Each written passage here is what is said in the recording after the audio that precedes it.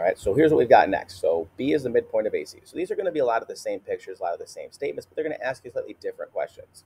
So B is the midpoint of AC. So I'm going to go ahead and make sure I know exactly what's going on. So there's AC. B is the midpoint. So I have two equal parts there and there. All right, I'm going to write that down. Two equal parts. So it says which segment would be twice as long as AB. All right. So what's twice as long as AB? All right, hopefully you're thinking about it.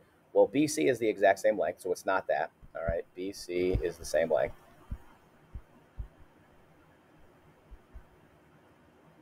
So it's not BC.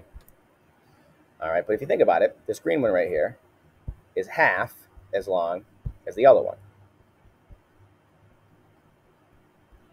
So what's twice as long? AC, because AB is half of the segment.